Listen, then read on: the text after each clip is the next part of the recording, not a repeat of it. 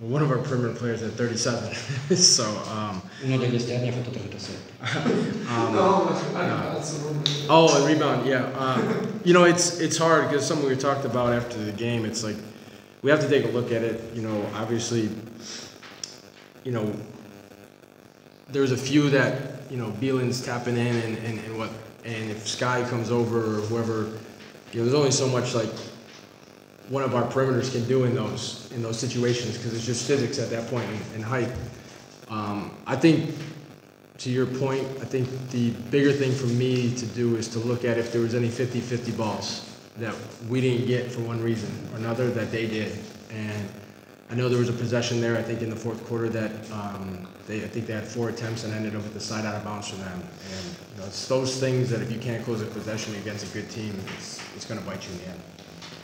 Sì, no, il discorso, cioè, gli esterni hanno segnato sui rimbalzi, è stato molto più una questione di differenza fisica, molte volte Bilan ha avuto il rimbalzo offensivo perché nelle rotazioni Sky Spencer è riuscito ad aiutare, però penso che nelle situazioni di 50% in cui potevamo portarla giù noi la palla, invece è andata a loro, e poi dopo c'è stata un'azione in cui hanno avuto 4 possessi consecutivi in attacco, e appunto lì contro queste squadre se comunque concedi anche questi piccoli particolari poi li paghi alla fine.